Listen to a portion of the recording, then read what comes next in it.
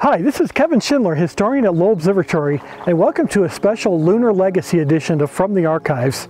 Today we're at Sunset Crater Volcano National Monument, a critical location in preparing for the Apollo moon missions.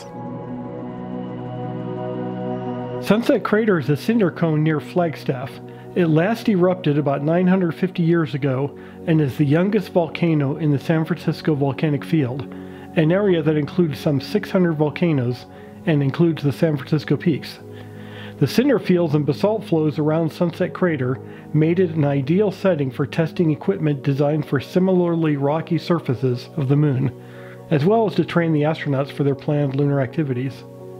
To learn more, visit FlagstaffLunarLegacy.com.